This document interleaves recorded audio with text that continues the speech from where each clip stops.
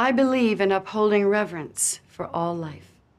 I believe that humanity has a responsibility to the earth and to the life that we share our experience with. I believe that my connection to all life forms prevents me from sitting back and watching this catastrophe.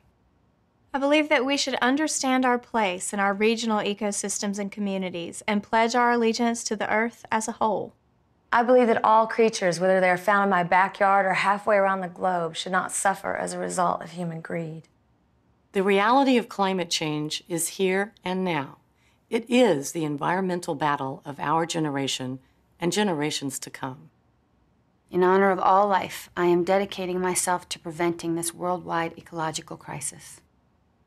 And I believe that my daughter can still change the world.